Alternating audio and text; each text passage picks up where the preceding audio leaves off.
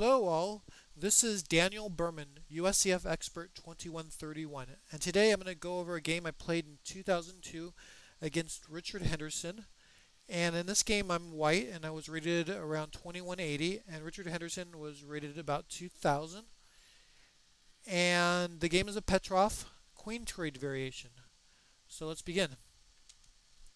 I played e4, played e5, knight f3, knight f6, knight takes e5, d6, knight f3, and knight takes e4.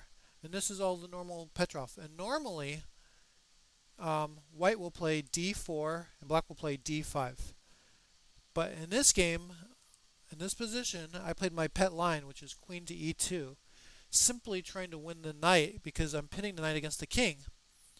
And he has four ways to defend. He could defend with d5 or f5 or bishop f5 or queen e7.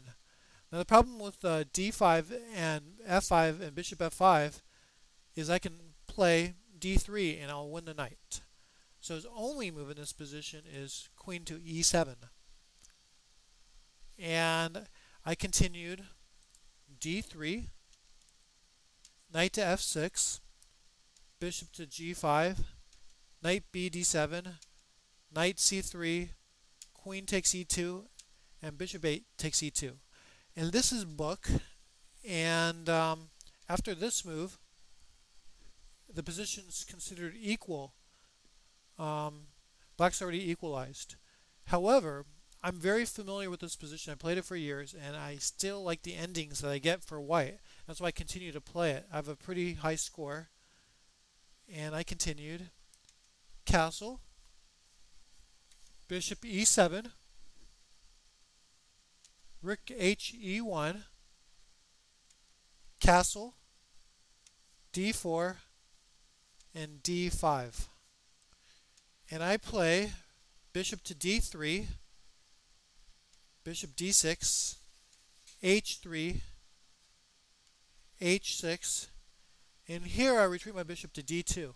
If I go bishop to h4, he could play g5, bishop to g3, and then bishop takes bishop, doubling my g-pawns, and he can have a permanent post for his knight on e4 later in the game. So I didn't want to go for that, so I played it back to bishop to d2, and my opponent played b5.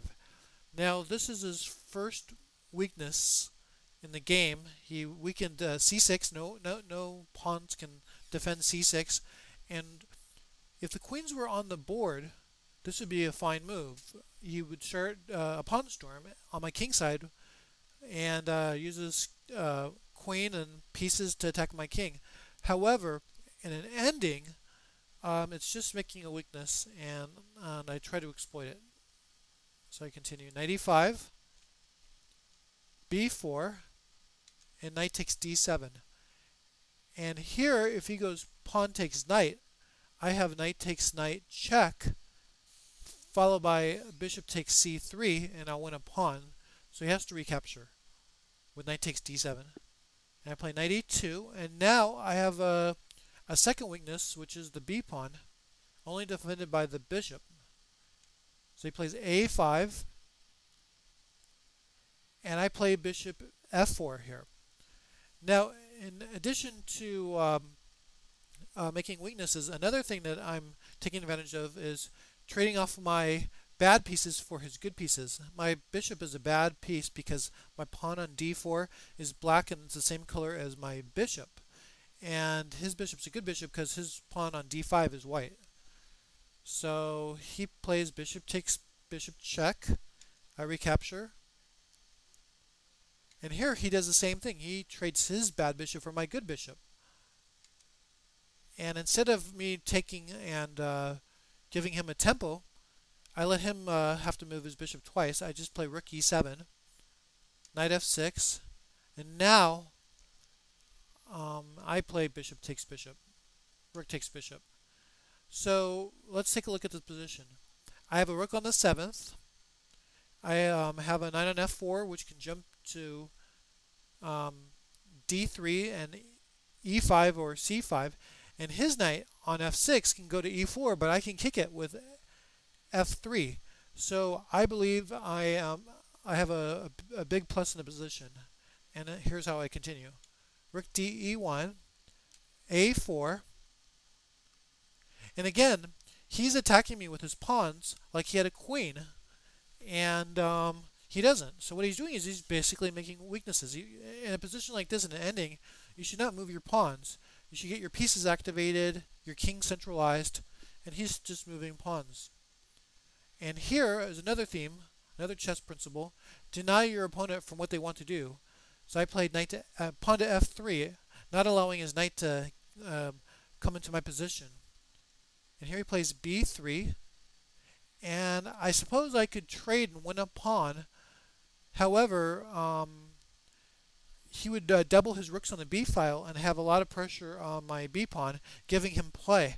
So instead of giving him any play, I just decide not to. I just push past, and he plays b takes c2, king takes c2, rook to b8, and now he wants to double his rooks on the b file to get into my position.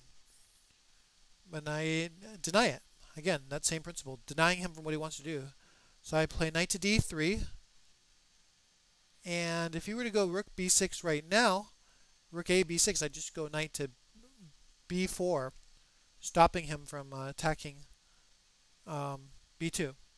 Here he goes king f8, and I play knight b4, rook a b6, and he has no other square. So I continue rook a7, and I win a pawn. And there's no way he can defend that now. So he plays rook c b7, and instead of taking the pawn on a4, I go rook to a5. And my idea is, I guess I'm trying to keep control on c5, and I have plenty of time to take the a pawn. He goes rook c8. Now I go knight d3, and I'm about to jump into some really nice squares. He goes knight d7, and now I go rook takes a4, knight b6, and instead of moving my rook, I counterattack him. Knight c5, and rook e7, rook takes e7 is forced, king takes e7, rook a7 check, I'm back on the 7th rank, king f6, b3, denying the knight entry into my squares again, rook e8, and king d2, denying the rook entry into my squares. And he goes knight c8. And here, my opponent resigned. He was actually low on time, and he was down a pawn, and it was pretty clear that after rook a8, my a pawn is going to run, and there was nothing he can do to avoid a trade of another pair of pieces. So he called it a day. So I hope you enjoyed this video, and I'll see you next time. Thank you.